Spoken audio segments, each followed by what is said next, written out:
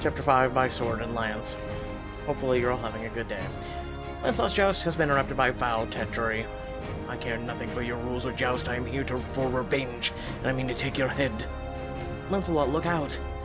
You shout a warning as the knight lunges at Lancelot. Lancelot ducks, and the heavy blade slices the air above him. You dishonor yourself. The knight swings his heavy sword again, but this time Lancelot lifts his sword and easily parries. Honor. What do you know of honor? You ride to and fro in your righteous quest and slaughter whomever you wish. Furious, Lancelot's attacker swings his sword again, snarling with rage when Lancelot blocks once more. I protect those who need protecting. You murdered my brother, Sir Turquoise. Turquoise imprisoned knights, commoners alike, and toyed with them for his own amusement. I did what was necessary. Lies! The knight draws a knife and flings it, nearly taking Lancelot in the throat. No! By the time he regains his footing, another knife is flying through the air. He barely manages to knock it aside with a sword. You'll have to try harder than that. Cheater! Fight with honor! Enough. Arthur leaps over the railing at the edge of the arena, Excalibur gleaming in his hand. Arthur, be careful. He smiles, clearly touched by your concern. Fear not, my lady. Together Lancelot and I have defeated many worse foes. Your champion will not fail you. With that, Arthur charges into the fray just in time to block the knight's next blow. In the name of Camelot, you will stop this dishonorable assault at once or face justice. Lay down your sword. Not while my brother's killer still draws breath. The other members of the royal box murmur around you as Lancelot and Arthur try to flank their foe. I hope the king will be safe. Here, server girl, bring me more wine. You glance over and see Morgana waving a servant towards her, her eyes riveted to the fight as a wry smile plays against her mouth. Well, she's certainly enjoying Arthur's peril, but this is not enough to say whether she wishes him dead. On the battlefield, Arthur and Lancelot are pressing on the knight, determinedly fighting side by side. Do not force us to humiliate you, man. Yield, I beg of you. But, for a moment, as one of the angry knights swings knock Excalibur aside, the legendary blade nearly strikes Lancelot. The sight fills you with a sudden terrible sense of deja vu. Careful, Arthur. Merlin said attempting to change the future can bring visions about in new ways.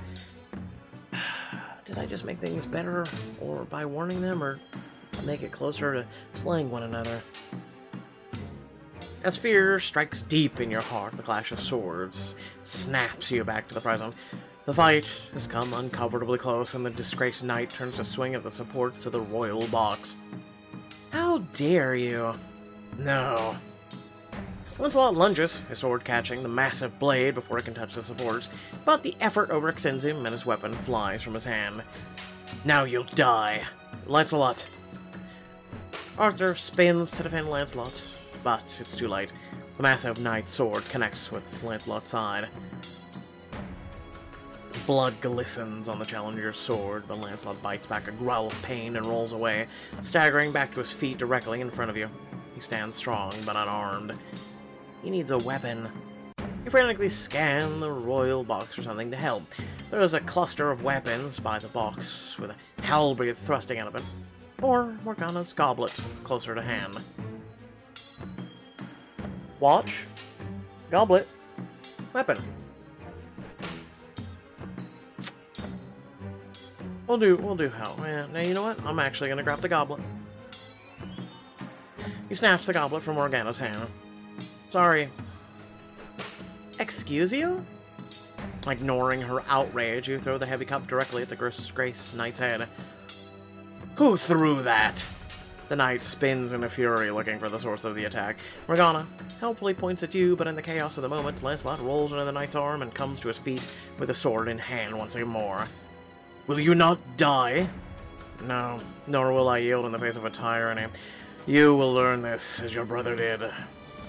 In a move so fast the crowd gasps, Lancelot lunges, swinging his sword in a vicious arc. The knight barely manages to block, but with a skilled twist of his wrist, Lancelot disarms him, sending his weapons flying. Ugh! Before the man can move, Lancelot rests his blade gently against the knight's throat. Yield, or die. The knight growls at Lancelot, anger radiating off of him like the shimmer of a summer's heat. Fine, kill me, like you killed my brother. Slaughter me for your empty honor. No, because our honor is not empty. The knight raises his voice, or the king, to address the crowd. Though this man broke the rules of chivalry, a knight of the Round Table cannot. He has dishonored himself, but we will not follow his example. I do not want your pity. And yet, my pity is all you may have. Unlike you, I respect the rules of chivalry, and you are not worth my time. I miss the old ways. They were good. Guards, holding chains, rush forward, and Lancelot lifts his sword. The cheers from the crowd rise to a roar as the defeated knight is dragged away. Our most sincere thanks to Princess Guinevere, whose aim will certainly make everyone at the court think twice before misbehaving at feasts. Of course he finds it amusing. You didn't throw his wine. Laughter drifts up from the crowd, accompanied by more cheers as you accept their applause with a wave. To the future queen! Your Highness! Mother raises a hand, and the crowd respectfully falls silent. If I may beg a moment's indulgence, we'll pause the joust to resolve this matter, but the festivities will resume soon. As soon as he drops his hand, the crowd erupts again. Arthur accepts their cheers before removing his helm and returning to the royal box, where Morgana rolls her eyes. Congratulations, I suppose. You managed not to die. Ah, your compliments are as effusive as ever, sister. I might sound more complimentary if someone hadn't tossed my drink into the midst of a duel. Arthur turns away from his sister's jibes to look at you with concern. I doubt she would have been, nice either way. Are you well after the interruption, Guinevere? Me. I am better now that you've returned in one piece. He gently places a hand on his arm, and Arthur smiles more brightly for you than he did for the cheering crowd. But how are you? Glad that my friend is now safe, and glad not to have caused you any heartache by foolishly losing my head. Though I worry for Lancelot, he may claim he's fine, but I hope this wound will not hamper him to the bouts to come. Well, the guard signals for Arthur, and as he turns to answer a question, you catch sight of Lancelot headed for a private tent.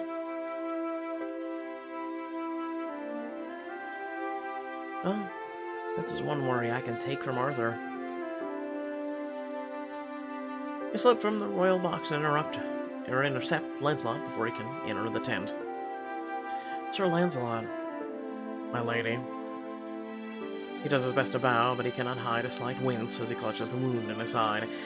Can I be of some assistance? Not precisely. I came here because I'm worried about you. It is kind of you to worry about me, Princess, but he barely nicked me. He hit you in the side, with a sword. But not very hard, I'll be fine. Sir Lancelot, I promise, Your Highness. I've bandaged plenty of my own wounds on the road. I intend to do so now, and then rejoin the joust. Must you bandage them on your own?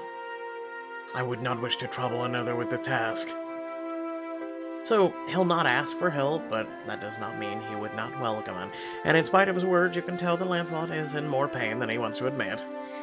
He looks from you to a nearby tent, clearly eager to go, and just as clearly unwilling to say farewell. Insist on doing his wounds.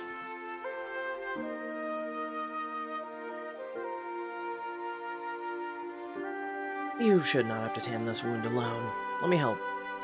You, Your Highness. I know something of how to care for an injury. He hesitates, clearly torn, and you can tell he's about to protest. Princess, please, consider this an order from your future queen. You have told me time and time again that you are my sworn knight, duty-bound to serve me, and now I make a simple request and you deny? Your Highness, I would never. I only wish not to trouble you. I'll decide what troubles me, and right now it is the fact that you're bleeding. Now, if you'll let me rectify the situation?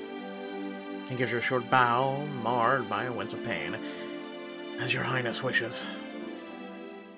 You follow him into the small tent, which holds a simple cot and a table laden with wine and medical supplies. He keeps a stoic expression, but his muscles tense as you help him out of his armor and reveal the wound on the side. You said it was a simple scratch. No, he said it was a nick. Not even a scratch. Very stuck. It is, Your Highness. If this is what you consider a scratch, I should hate to see what you call a significant wound. That's where you cut their head off. I'm serious. I can walk this off. As you reach for the cloth to begin cleansing the wound, you see thin scars crisscrossing his body, proof that the knight has seen true battle and survived it more than once. You try to keep your touch gentle as you clean the wound, but Lancelot sucks in a sharp breath, his muscles going rigid beneath your fingertips. I'm sorry, does it hurt? He immediately relaxes, his expression softening. No, Princess, you simply startled me. It is the heat in his eyes that tells you the truth. Your touch does not hurt, quite the opposite. I see. You feel him brace as you continue, being as tender as possible as you wash away the blood, while your knuckles graze the tight muscles of his abdomen. He takes another deep breath. Almost finished. Thank you, Your Highness. You still won't call me Guinevere? Definitely not.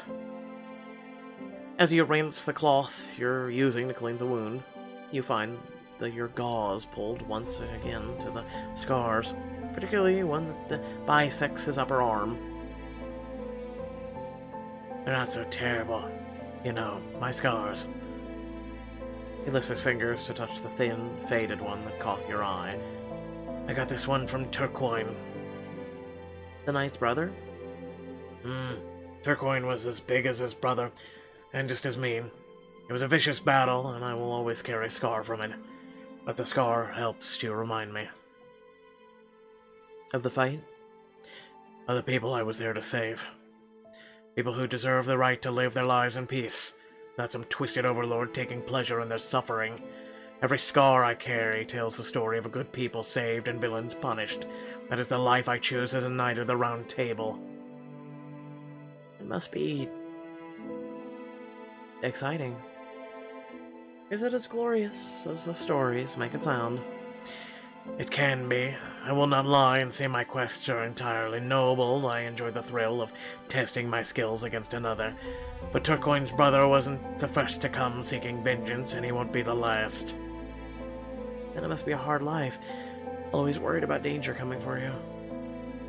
On the contrary, it's easier than when they come to me instead of making me chase them down. I suppose that would be convenient. Yes, my only fear is... His eyes lock with yours, curiously intent.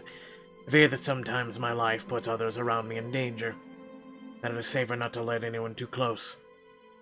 His words linger for a moment before Lancelot clears his throat. I even worry about the king sometimes, though Arthur is certainly capable of defending himself. That sounds lonely. I have never known any other life.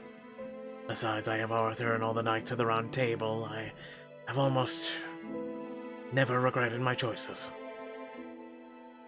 Almost?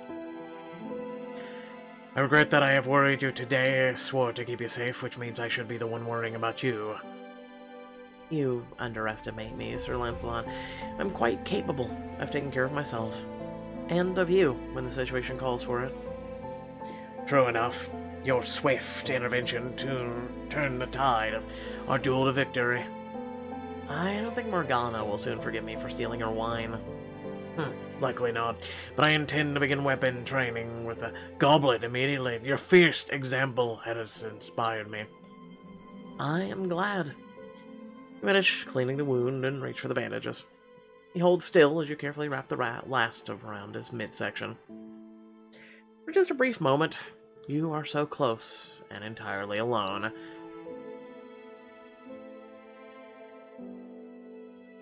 You tie the bandage firmly and smooth it down with your fingers. There we are. Thank you, Princess. It was the very least I could do for my sworn knight. He rises and bows formally. It was more than I should have allowed, and yet I have no regrets. You have a gentle touch, Your Highness. I feel ready to face a dozen knights. I look forward to it. Do you need help with your armor? No, Your Highness, I am quite able. The joust will resume soon, and you should not miss it. You make your way back to the royal box as trumpets sound announcing the resumption of the joust. Now riding, Sir Gawain versus Sir Percival. Oh, please tell me it's him. But despite the feats of martial prowess in the arena, the nobles around you are more concerned with Lancelot and Arthur's earlier fight. King Arthur has more tolerance than I do. I should have lopped that interloper's head from his shoulders. Really?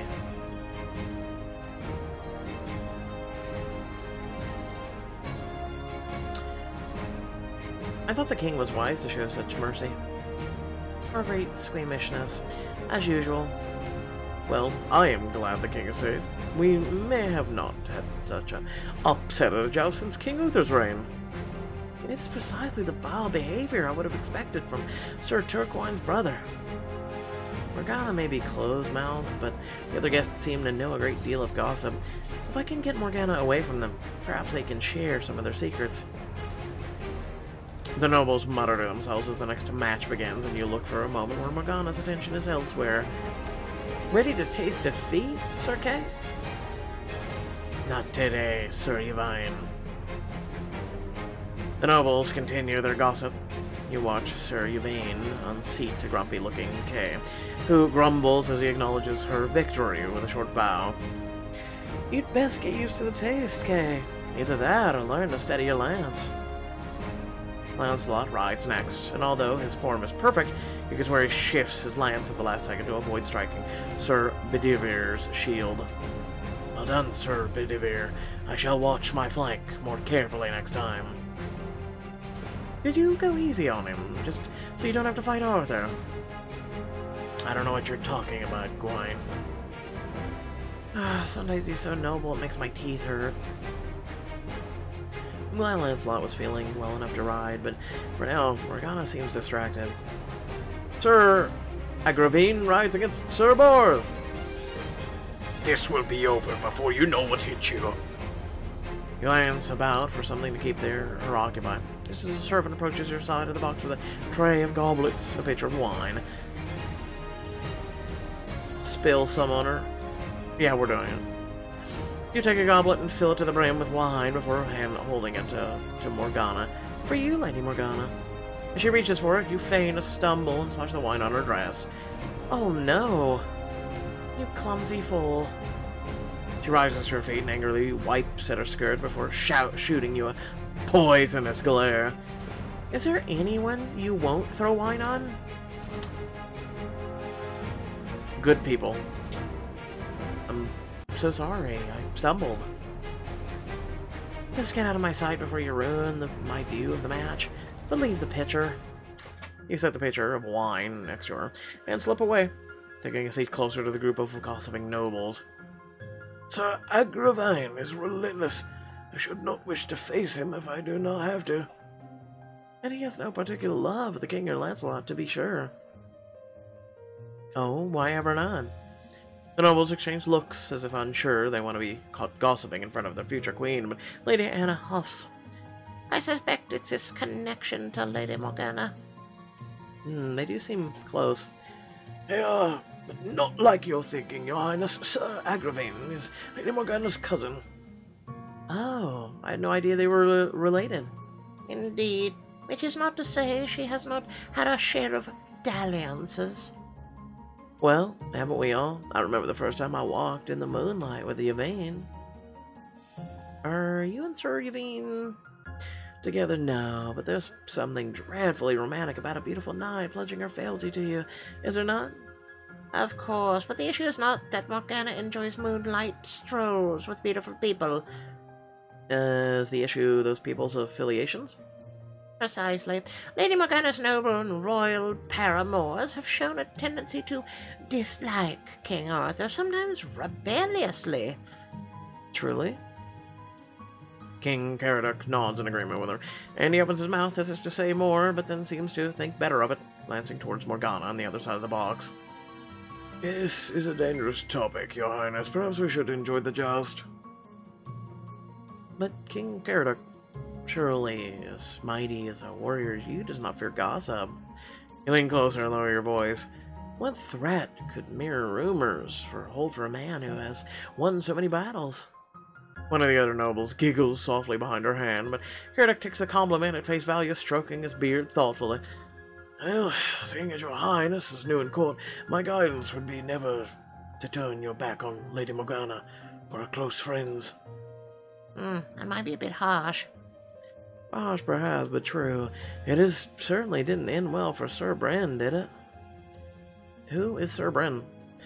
Lady Bruson's husband. They were both quite close to Lady Morgana, I always thought. Bruson more so than her husband, but they were often seen together around the court. Morgana certainly didn't mention that to me. You glance at Morgana, who's peering at you with growing suspicion in her eyes. It looks like she's about to stand when a trumpet sounds from the lists. Fighting for the championship, we have King Arthur and Sir Agravain. Arthur rides forward to face Sir Agravain, who sports Morgana's favor. To victory, Sir Agravain. Show my soft-hearted brother what real valor is. To victory, my king. I hope to do you proud. He salutes you before Sir Agravain lowers his lance and charges. Your heart leaps in your throat as your champion thunders across the arena to meet him, and your lances strike shield with a resounding clash.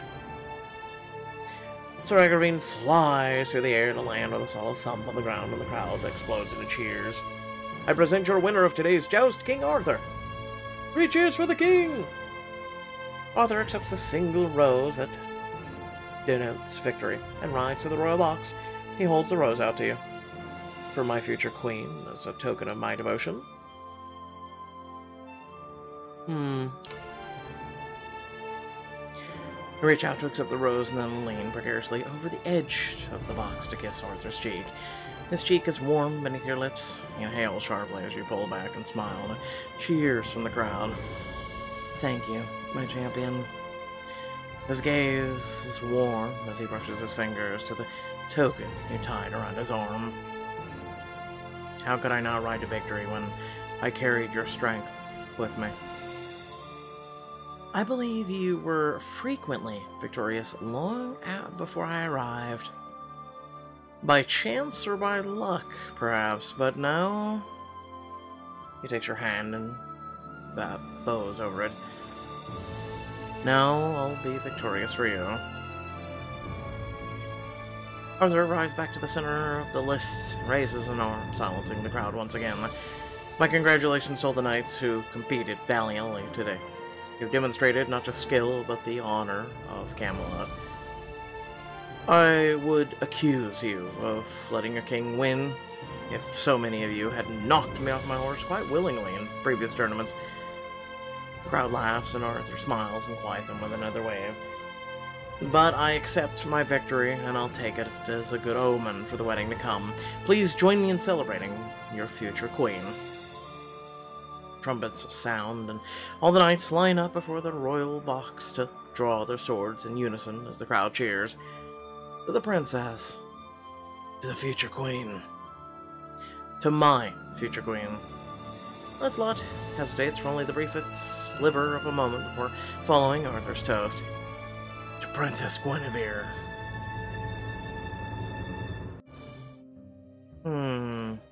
After the joust, Lancelot and Arthur escort you back into the castle, and you share what you learned about Morgana. Did you know that she's been close to kings and nobles who rebelled against you?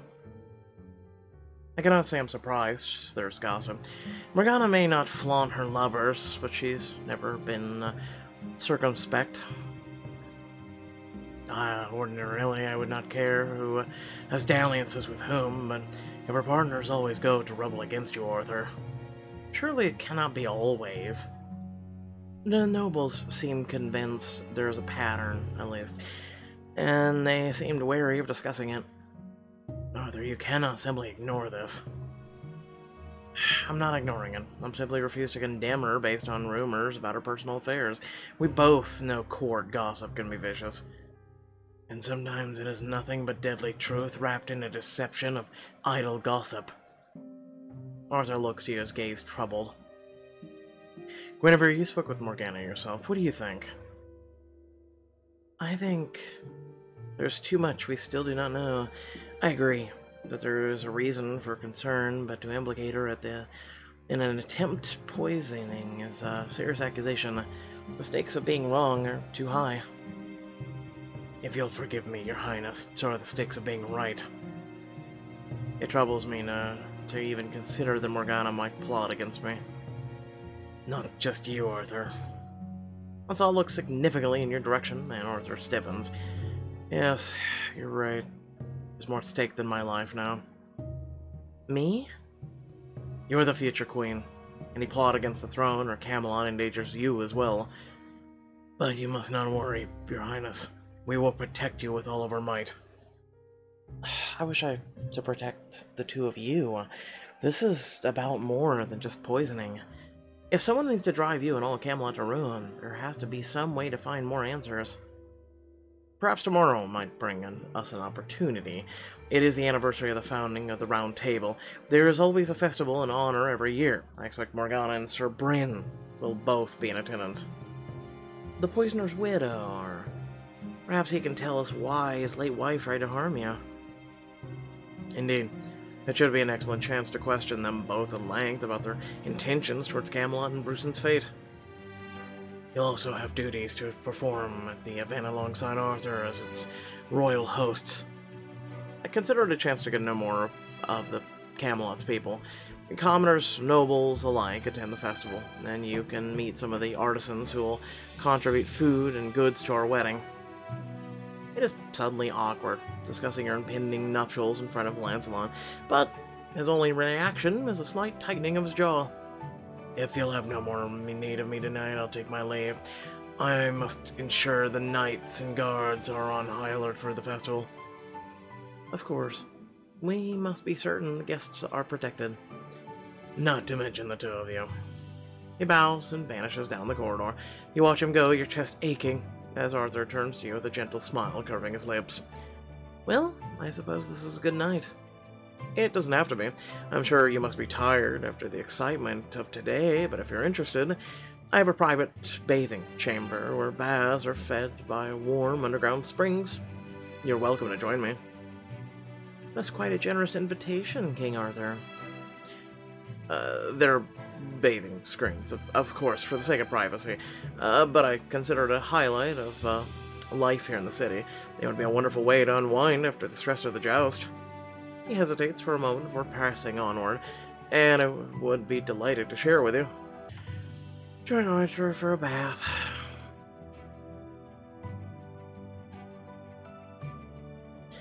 That sounds divine. I'd be happy to join you. Shall we?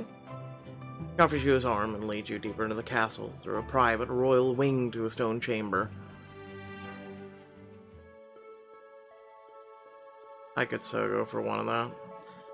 Oh, nice hot bath. Just big old thing, you know? Get lost in it. It's beautiful. Gentle steam breathes the air, rising from the warm waters that fill the large stone pool. It lends a certain intimacy to the space, as if you're all alone in the world. I'm pleased you like it. True, in Arthur's words, servants have set up screens to divide the pool in two. He notices you looking at them and clears his throat.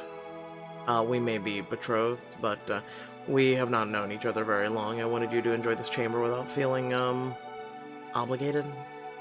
Yes, or uncomfortable. For a long moment, you gaze at one another, then retreat to your respective sides of the pool. You undress, but it's hard not to be aware of Arthur's shadow moving on the other side of the screen. Are you ready to experience one of the wonders of Camelot?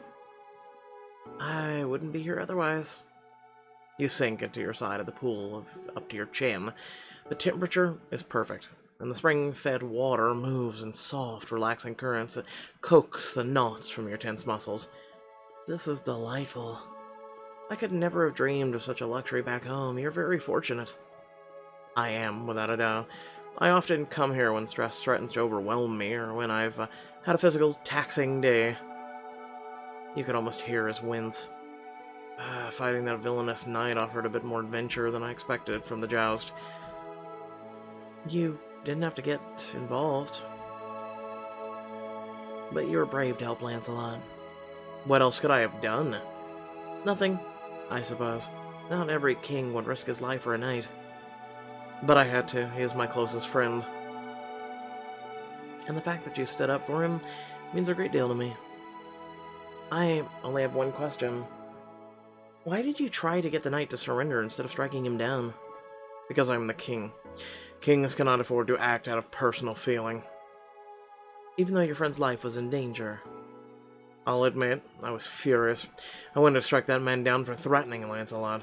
But I founded the Round Table upon the principles of justice, mercy, and as a king, it is my duty to set an example of them. His voice takes on a contemplative note, one tinged by determination. A ruler must always do what is right, not what is easy. I think your dedication is admirable. If one had no guiding principles, save for what they won, they are not a ruler, they are a tyrant. Through the thin screen, you see Arthur's silhouette nod. I'm glad you understand, especially since we will soon rule side by side. You could have easily called on the Knights of the Round Table to intervene, though. Instead, you rushed into the fray yourself. Why? That's simple. Lancelot would have done so for me in a heartbeat. I owed him the same, no less. So, you still trust Lancelot after everything I've told you? What I saw both of you doing to each other? He considered your question for a long time before answering solemnly. I believe your vision. Never doubt that. But until it comes to pass, I will treat my friend as my friend. If we are doomed anyway, I wish to enjoy his friendship while I can. Arthur's silhouette shifts on the screen as he slides deeper into the water. I remain sorry that things have been so unsettled since your arrival. It's not your fault. Peace is a fragile thing, always on the verge of breaking, no matter how many times you restore it. I know the feeling well. Still, you've handled the excitement with incredible poise, grace, truly worthy of a queen. He seems to appreciate grace and poise, but how would he feel about boldness? I will... Listen, I'm taking this at my own pace. That is a generous compliment. I will do my best to live up to it. It is no less than you deserve. In that case, you should keep going. Very well. In our short acquaintance, I've learned that you're kind, noble, good company. I was joking. Do you wish me to retract those compliments, then? No. I shall find a way to live with them. As a soft laugh echoes off the stone, filling the chamber with warmth. I appreciate you sharing this place with me. I appreciate you joining me. I have to admit, I've never invited anyone before. Then I'm honored to be the first. You both climb out of your sides of the pool. As you dry off, you mostly keep your eyes lower, but you can't resist a glimpse at the screen. You can see Arthur's shadow cast against it, his movement slow and purposeful as he dries the water from his skin and dresses. It is getting late. I suppose I should rest. Then good night, and I hope you rest well. Despite the words, neither of you moves to leave just yet. The gentle stream filling this place lingers between you.